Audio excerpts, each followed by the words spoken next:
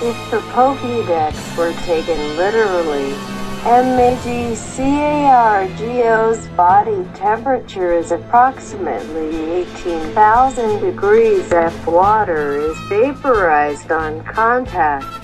If this Pokémon is caught in the raindrops instantly turn into steam, cloaking the area in a thick fog, and that was the Sapphire entry.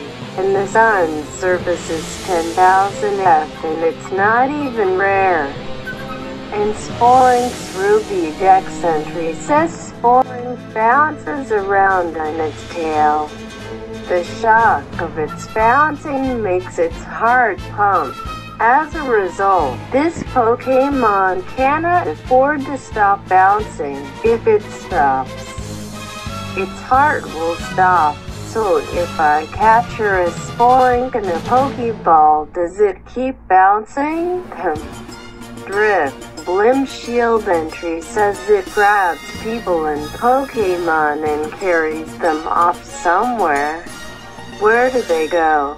Nobody knows, so they're criminals.